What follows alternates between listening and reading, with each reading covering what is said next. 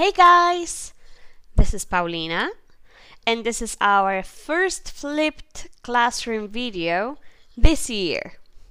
In this video, we're going to talk about the present simple and present continuous. We need to know when and how to use the present simple and continuous in context. That's why in this video, we're going to have a look at when we use the present simple, when we use the present continuous, how we make sentences in the present simple and continuous, and finally we'll have a look at adverbs of frequency and adverbial phrases. You ready? When do we use the present simple? Look at the two conversations above. Match the sentences in bold to the uses in the table. One is done for you as an example.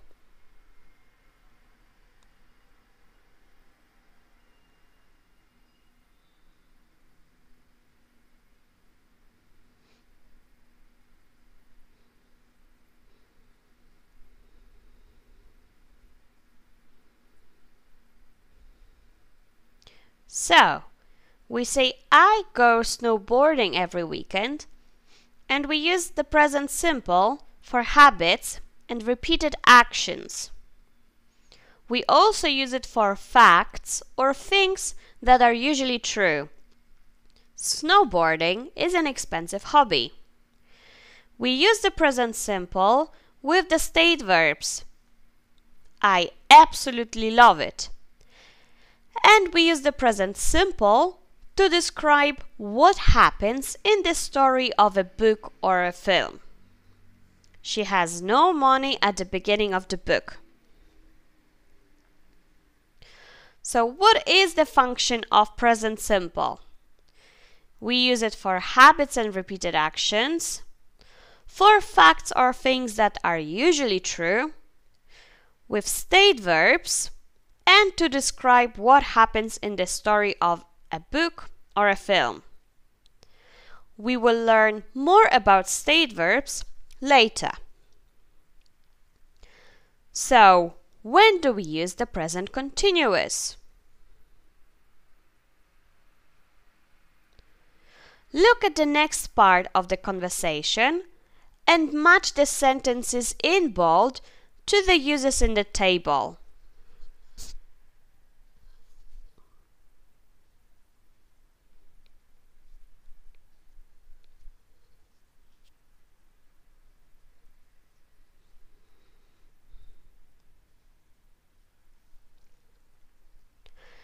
So, we use the present continuous for an action happening right now or around now. I'm reading that book at the moment. For situations that are changing, it's getting cheaper because more people are doing it. And finally, with always, for things that happen often or regularly and that are usually annoying. People are always complaining. Let's have one more look at the function of the present simple. We use it to talk about habits and repeated actions, to talk about facts or things that are usually true. We use it with state verbs, and to describe what happens in the story of a book or a film. We use the present continuous for actions that are happening right now or around now, for situations that are changing, and with always for things that happen often or regularly and that are usually annoying. We never use state verbs in the continuous. When something is annoying, this is something that usually makes you unhappy, so something you aren't happy about. Let's consider. Look at the next part of the conversation. This sentence talks about a temporary action, one that is changing, but notice that it is in the present simple, not continuous. This is because have, in this context, is a state verb, not an action verb. We do not use state verbs in continuous structures. They are always in the simple tenses. We can also use time expressions to describe actions happening now or around noun with state verbs in the present simple. Some verbs can be state verbs or action verbs depending on context. For example, I was thinking about Laura when she walked in. Think here is an action verb. You can imagine the speaker's brain working. I think he's German. Think is a state verb here, meaning the same as believe. Now, how do we make sentences in the present simple and continuous? Look at these parts of the conversation again and answer the questions.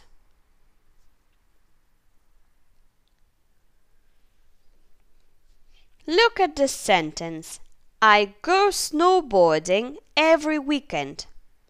How do we make this sentence negative? We add don't. I don't go snowboarding every weekend. How do we make this sentence negative? I'm reading that book at the moment. We add not. I am not reading that book at the moment. Can you make these two sentences into questions using you? Do you go snowboarding every weekend? Are you reading that book at the moment? Look at the bold sentences in the red bubble. Why does the verb start end in S? Has is the irregular present simple form of what verb? We add an S to verbs in the third person singular in the present simple. Has comes from the verb to have. Now here is a table with all the forms of the present simple and present continuous. The ber infinitive means the verb without to. So if you want to create a positive sentence in the present simple, you need the subject, the verb with no changes if it's I, you, we, they, and if it's he, she, or it, we need to add an S. To create a negative, we need to use don't or doesn't. Be careful with the spelling in the third person. Depending on the verb, we can add s, es, or ies. In the present continuous, we need the verb be and we add ing to the verb. So with the present continuous, we make the negative by changing the verb to be. Yeah? With the present continuous, we make questions by inverting the subject and the verb to be. So look at the sentence. I am reading that book at the moment. I am not snowboarding right now. Are you reading that book at the moment? Open questions require a question word and a longer answer. Closed questions don't use a question word and we answer yes or no. Let's have a look now at adverbs and adverbial phrases. It is important to know where these types of words go in a sentence. Look at the adverbs and adverbial phrases and choose where you think they go in the sentence.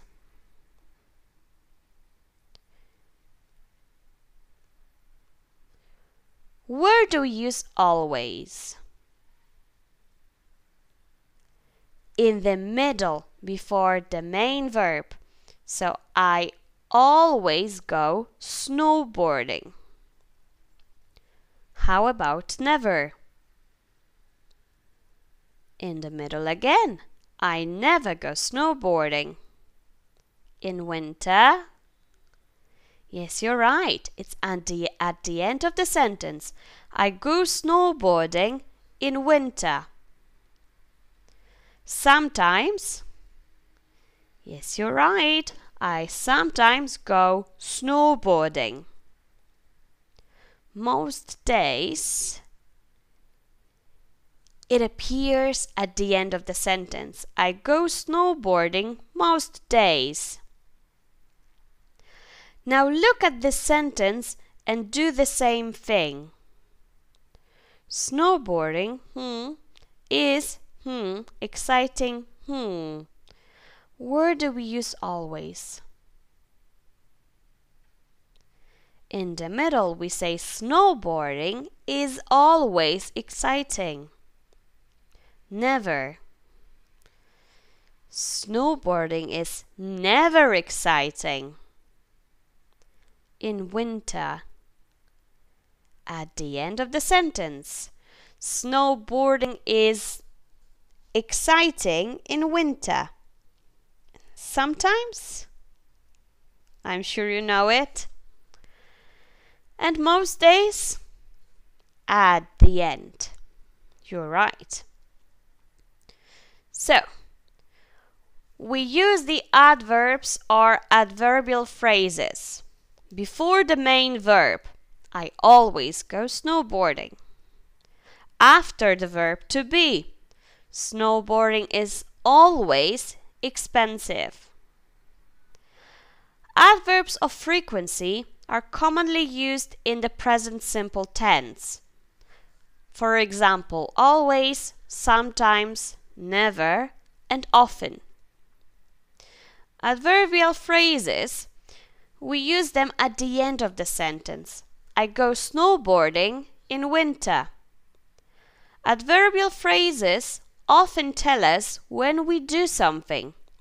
For example, most days, every day, in summer, at the weekends. They can also go at the beginning of the sentence for emphasis. Most days, I go snowboarding. If we do this, we must add a comma after the adverbial phrase. Let's practice. Use the correct form of the verbs in brackets to complete the gaps. Justify your choices. Let's do the first one together. My older brother is 21. He's still...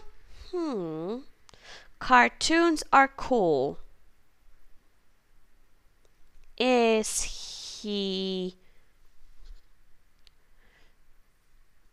it something that he believes in?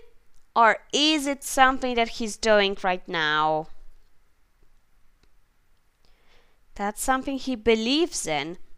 Yes, so that's why we say thinks. But he still thinks cartoons are cool. Please pause this video and think about the other answers. Let's check your answers. Life in the capital city is getting so expensive, so it will be impossible to live there, because this is something that is changing right now. Is your baby sister crying? I can hear a noise. We can hear it now. It's happening now. That's why we use the present continuous. Do your grandparents live with you? Yes, but they are staying with my aunt right now. You see, your grandparents live with you all the time. It's a regular thing, a general fact. That's why in the first sentence we use the present simple. However, at this moment, they are staying with your aunt. That's why we're using the present continuous. And one more activity. Put the adverbial phrase in brackets into the correct place in the sentence. Let's do the first one together. I speak French outside of the classroom. I rarely speak French outside of the classroom. Pause the video and think about the other answers.